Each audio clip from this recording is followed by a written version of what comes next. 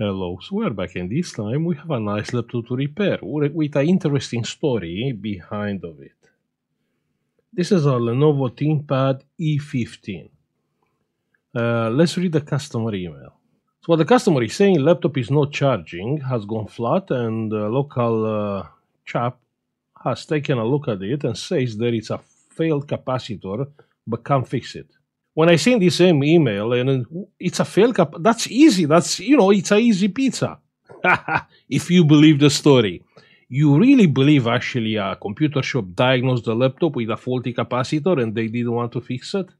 This is very hard to believe. Very hard to believe. Anyway, before we are actually, you know what? Let's plug the power. This is not a gaming laptop. I will say this kind of case is near to impossible to have like a computer shop which that capacitor is shorted. Okay, I can't fix it, man. No, I can't fix it. Yeah, so plug in the charger and the meter is coming on. And we have 19 volts, check there. So the PD controller, it is working. Let's press the power button. Pressing the power button, nothing happened. We have fingerprint power button. So this is not an old one. We have an i7 CPU. I will say let's open the laptop and let's have a look inside. If you ask me, for me, it looks like that, the classic Lenovo fault with failing MOSFETs from the motherboard. That's how it looks like. Because the PD controller is working, but it's not passing the 19 volts on the main power rail. And we made so many videos about this specific fault and how easy it is to, I will not say fix it, is to dodge the fault. And the laptop, it's open. Yeah, that's a classic Lenovo motherboard. And we have, you know what, I believe the MOSFETs are not on this side of the board. But the fault, so plug in the charger. We have 19 volts on the charger, but we have nothing on the main power rail. And I can prove that. So the main power rail, we have a coil chip capacitor, and capacitor has 1.1 volts. You can see exactly what I told you. Checking on a different place, on a different power supply, we have capacitors, and here we have 1.1 volts. You see, this is a classic fault. The problem is we have to take the board out because we have to reach the MOSFETs, which they are coming from the USB-C. And we have to reach the PD controller. Yeah, okay. Just, give me like a few minutes to take the motherboard out and we can have a look together. I mean, always, when you have a laptop with USB-C, you plug the charger and see 19 volts, that means a lot. Means the PD controller is fine. Means the EC chip is fine because the EC chip is speaking with the PD controller. So you have two important components which are good on that motherboard. So most likely you can repair that one. And the motherboard is nearly out. We have one more flex cable and we have the keyboard and all the stuff. Check there, you can see some, you can't see, sorry. You can see something is burned here. Where? Here. Here, you can see a burn mark there. Yeah. That's our MOSFET. So if we are checking, let me take the foil out. Exactly where is that burn mark? So the burn mark is here. Exactly here on the MOSFET. You can see it. Actually, the foil got stuck there. And now we have access to the MOSFET. So I'm gonna plug the charger and let's go under the microscope and check there the MOSFET. If we are checking the voltage, let's see. So here we have a fuse and we have 5 volts. Yeah, okay, that's the output, sorry. So this is the input. Wait, what? Ah, no, sorry, here is the input, yeah? Here is the input. And we have 19 volt, 20 volts. Then at the output of the first MOSFET, we have 19.6, which means the MOSFET is not working.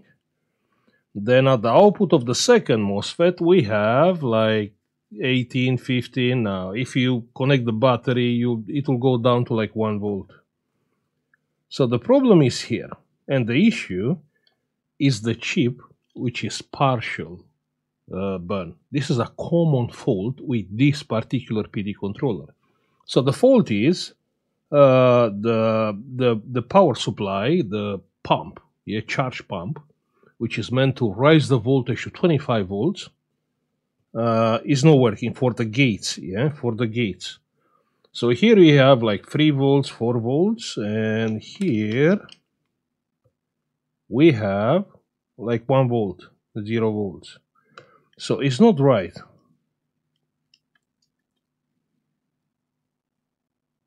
Okay, what is surprising here, I can see some rise voltage. So let me unplug the charger. So this MOSFET is still good, and this one is still good. With the gate, good. With the gate, good. So the MOSFETs are not shorted. But I want to check something, yeah? So from the ground here, we have 19.21. You see, it's jumping to 21 sometimes. So this is not like completely dead. So the input voltage is 19.8, you can see. But on the gate, we have 19.3, but we seen it's going to 21.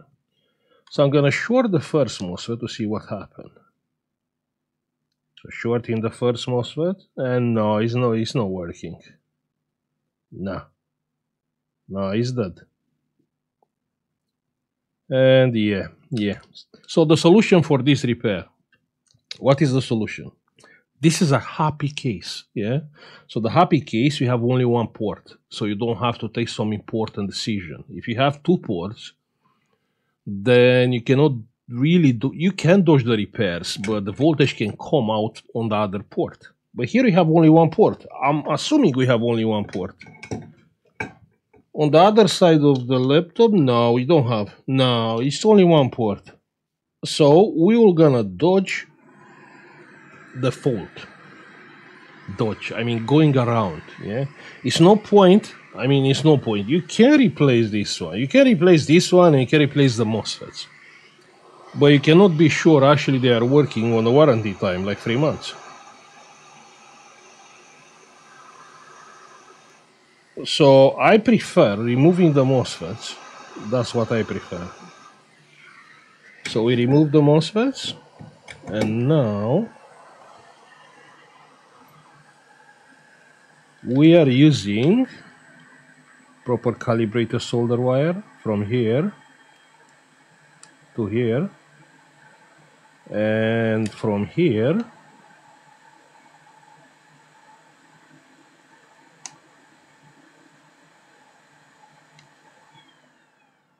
to here. So something like that.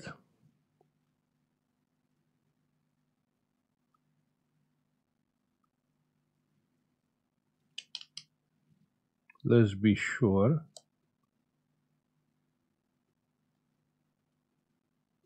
Perfect. We don't need wires because we have a fuse there, yeah? So if we are plugging the charger now, what will happen? Plug in the charger now. The board started. Check that it's taking like 900 milliamps. For some, it looks like a dodgy repair. For me, it's an improvement. We get rid of the MOSFETs, so we have no current loss across. We don't have MOSFETs anymore. Here it will be no current loss, it will be cold, no heat.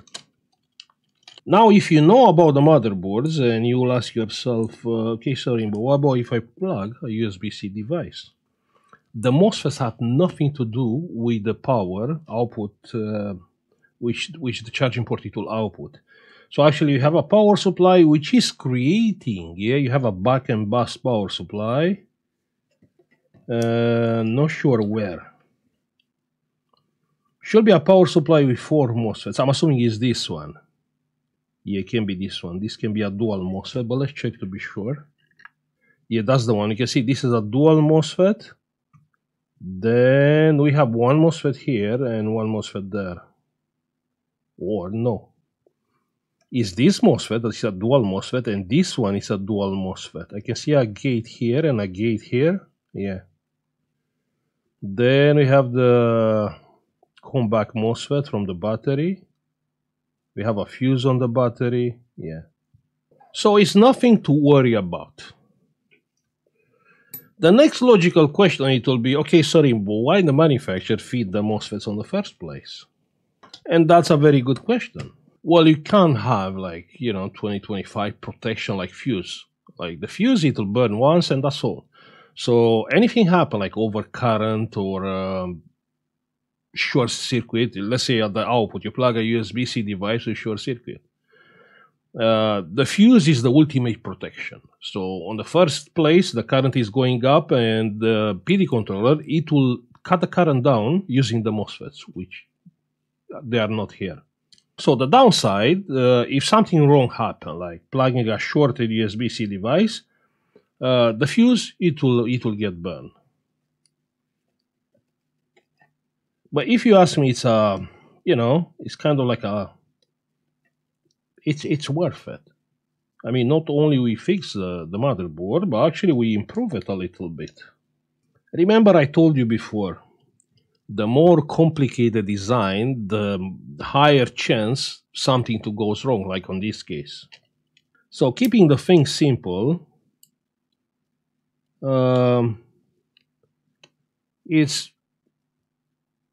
the laptop doesn't have to be like that. I explained so many times, doesn't have to have a PD controller.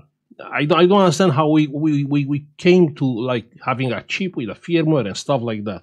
I have my car, I swear. Yeah, this is a new car. And it's not new, I like three years old.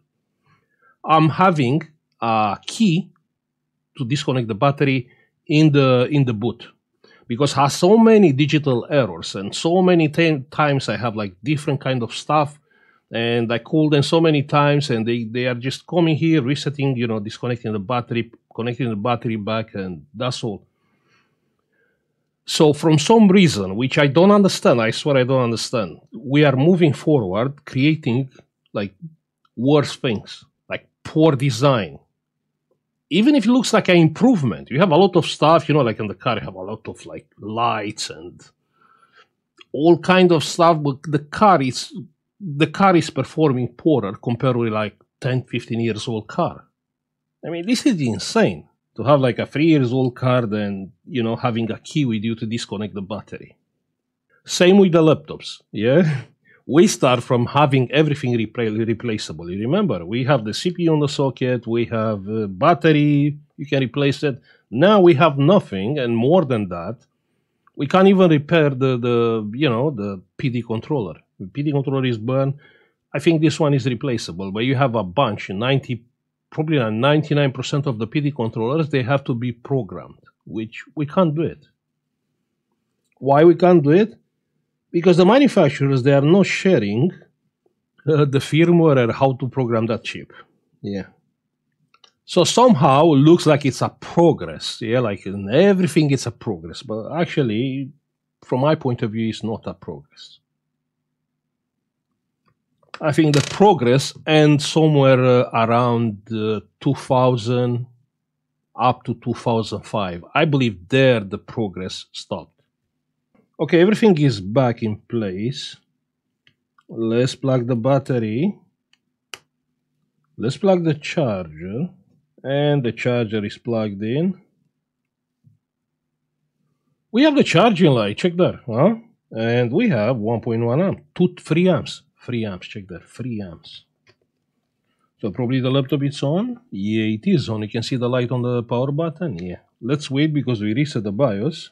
3 amps, yeah, that's 60 watts. We have a picture, huh? What do you think about that? We fix it. Escape to continue. and is loading the Windows. The current here, 3 amps, 60 watts, so looks like it's a constant current. So even if the laptop is on or off, there are only 60 watts. So basically shutting down the laptop, it will charge faster.